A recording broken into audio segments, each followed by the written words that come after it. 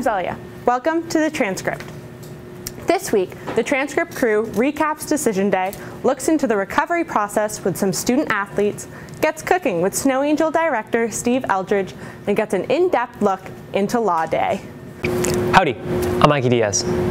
Facebook announced Thursday afternoon that it has designated some high-profile people, including right-wing conspiracy theorist Alex Jones, as dangerous, and said it will be purging them from its platforms. Jones and his media outlet InfoWars had previously been banned from Facebook in August 2018, but had maintained a presence on Instagram, which is owned by Facebook. On Thursday, Jones and InfoWars will be banned from Instagram as well. According to a Facebook spokesperson, quote, "The process for evaluating potential violators is extensive, and it is what led us to our decision to remove these accounts today." College Decision Day has passed, but more parents have been informed that they are under investigation in the nation's largest ever college admissions inquiry, stirring speculation about which executive or celebrities might be charged next. Charges were first announced in March against 50 people, elaborating on cheating on admissions exams and bribing of officials in order to secure admission to schools including Stanford, USC, and Yale. One parent is said to have paid $6.5 million to get their student admitted to their school. Hi, I'm Kaylee Hunter-Gasparini, and welcome back to Tell It Like It Is.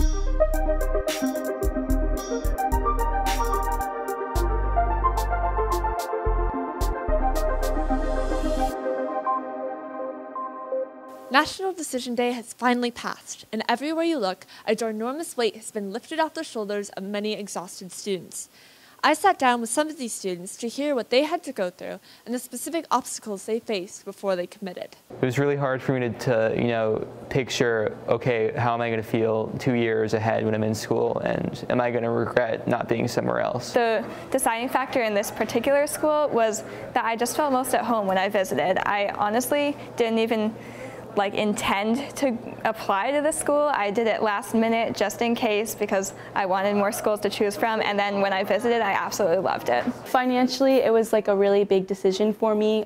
One college was a lot more cheaper, but it wasn't my top choice, and the other college was my top choice, but it was a lot more expensive, so that was a big hurdle I had to go over. So I had it down to 2 different schools. I was just really between them, and I just felt absolutely stuck. This was to apply ED to one of them.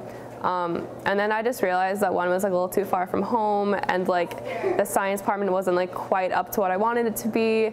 So that kind of made it easier, but I was so stuck. The 2 schools that I was comparing were very similar, so it was mostly just having to go make pros and cons lists and try to figure out which was better between 2, what were strengths that one had versus the strengths of the other. I also thought it helpful to speak with someone who has supported many seniors on their journeys, so I sat down with Ms. Karen Hidalgo. I think there's a couple of different things that come up. One, I think, is that it's such a huge decision that it's easy to feel anxious about it, and I think sometimes people get a little bit stuck in what's the right choice. The thing that comes up the most often with students is how to afford to go, and some of the colleges can offer really good financial aid packages, and some of them not so much, and so trying to figure out, and it can be really tricky if a student has their heart set on a particular college, but the package that they get to other colleges are better. I think it's important to remember that how you feel the college is so much more important than the name of the college. So honestly, I was thinking, what gets me the farthest? So is the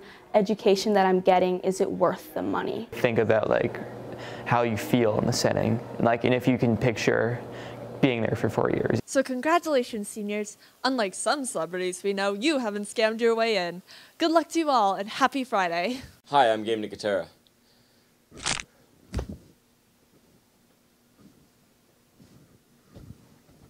Y'all ready for this?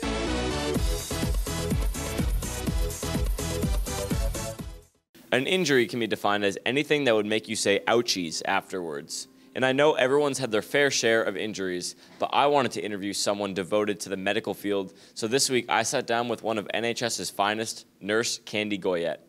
All right, I'm joined here with Candy Goyette. Thank you so much for being on Hamped Up. Thank you for having me.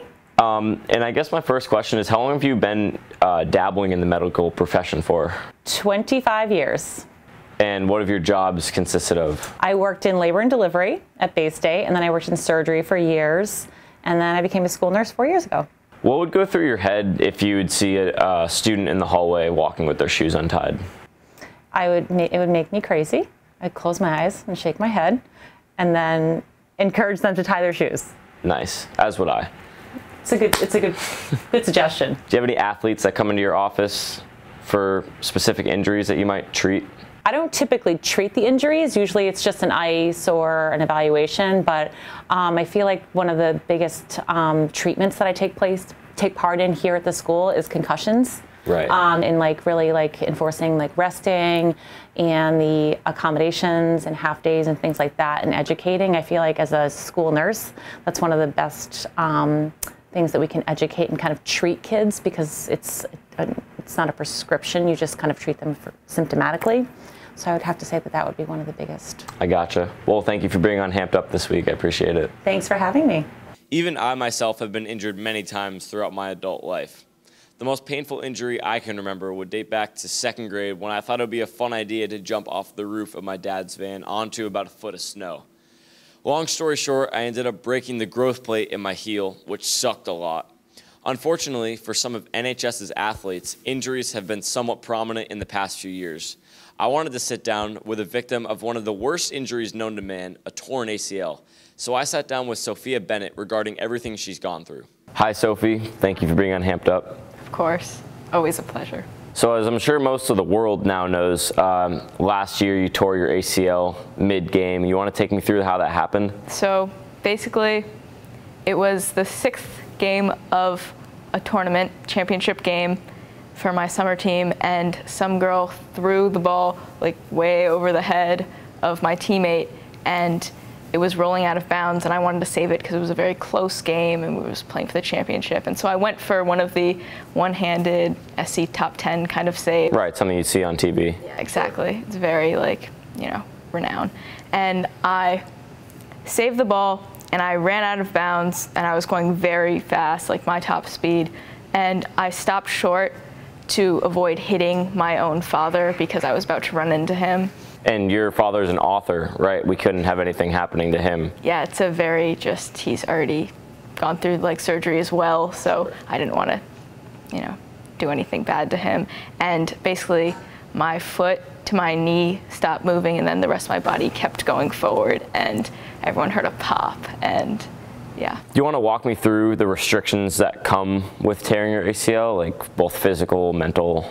Well, first, mentally, it was very challenging because I went from playing lacrosse every day, all year round, to not being able to do it for 9 months, as you said, and that was very hard. It was hard at first, and I didn't really really think about the consequences of me not being able to move and walk for a few weeks. Well, I'm glad you're back on the field. Good luck in your game. As am I. And thank you for being on Hamped Up. Always a pleasure. My message to all of the spring sport athletes right now is to just stay safe for the rest of the season. That's what I'm trying to do, at least. Thank you for watching Hamped Up. I'm Gabe Nicotera.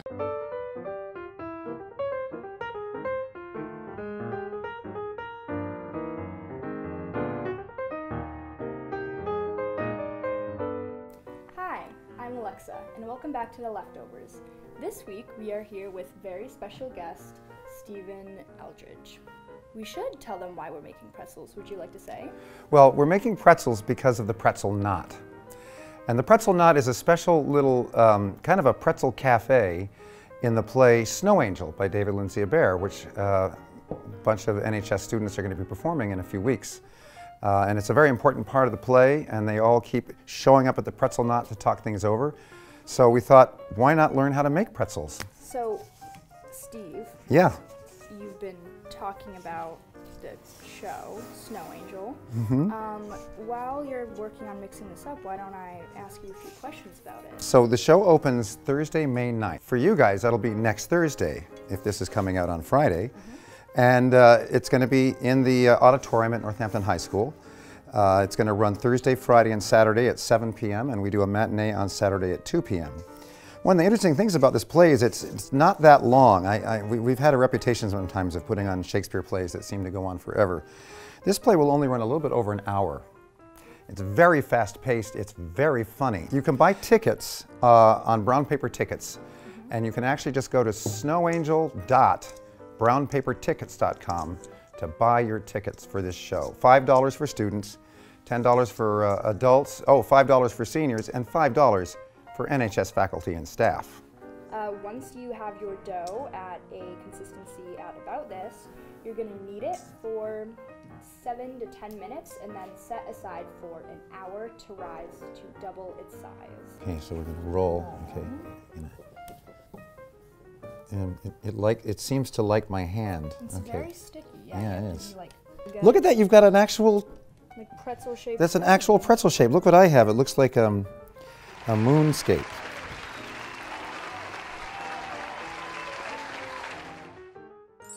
Steve. Yeah.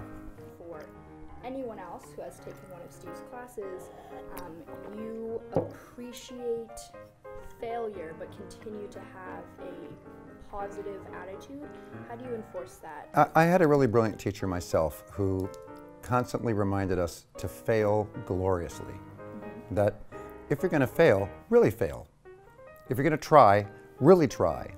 Don't try to only try enough so that you don't fail too badly. You know, one of the reasons I love the theater is that the only way to learn in the theater is to try things and make big mistakes and learn from them, and then try another thing, and then try another thing, which really related to my life, you know. So I try to teach students to fail gloriously as well, to really, really go after something and learn from what happens. Wonderful. That was my final question for you, Steve. Would you like to give one last final shout out for the Snow Angel show?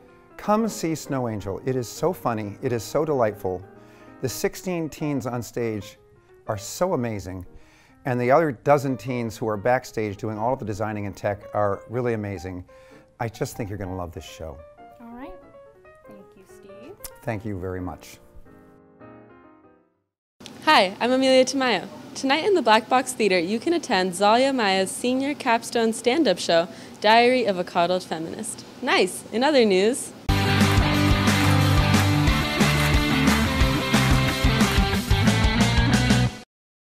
last Wednesday was a senior college decision day, but it was also our county's own annual Law Day at the Old Superior Courthouse. This year's theme was an especially timely and relevant one: free speech, free press, and free society. Law Day gave high school students the opportunity to tour the courthouse, view a thematic performance by PVPA students, and participate in lively discussion with a First Amendment attorney, a federal court judge, and our very own district attorney, David Sullivan. To see the action for ourselves, we headed down to the courthouse and spoke with participants. I'm a lawyer at a firm called Prince Lobel in Boston, where I practice First Amendment law. I represent newspapers and magazines and broadcasters to help them report the news. Great, thank you. So what do you think is the significance of an event like this to the community? Well, this is Law Day, not a holiday that's well recognized in the community, but it's every May 1st, and the intent of Law Day is to help people celebrate the rule of law in our country, and in fact what courts and judges and lawyers do. Well, I don't think we can emphasize or remind ourselves often enough how important the rule of law is, and how it serves to nurture people's creative spirits and their individuality, particularly as expressed through the First Amendment, emphasizes the right of people to express themselves, to come together to petition government, the right of a free press, such as what we're doing right now. I represent newspapers to help them report the news. So I review their stories in advance and see if they defame anybody. Do they say something that might be false? I also help get access to government information that the government wants to keep secret. So for example, I intervene to unseal court records in secret cases that are important, and I bring lawsuits under the Freedom of Information Acts that for documents that the government would rather keep secret. Thank you. And so why is something like that important to our young generation? Well, student journalists report really important news all over the country. There was one student journalism team recently that uncovered that their school superintendent had inflated her credentials and gotten the job based on lies about degrees she didn't have. The school superintendent lost her job about that. Students have First Amendment rights that are protected by the courts. In fact, part of what I'm going to talk about today is how I brought a lawsuit against my own school district when I was in high school and won. And so students have free speech rights, they should use them, and in fact young people are creating incredible political change in our country right now, whether you consider the Parkland high school students or people affiliated with Black Lives Matter. They're doing great things with their free speech rights, and every student should exercise theirs. Our goal is to preserve the liberties that we have today for people your age and younger who are going to be moving into central roles in our community. We want people first to enjoy the same liberties that I had, and we also want them to respect and protect those liberties for others as the years unfold.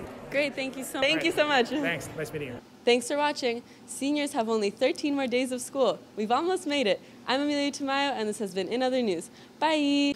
And before Zalia tells you important details about prom, Gabby Katz, will you please step into the hallway?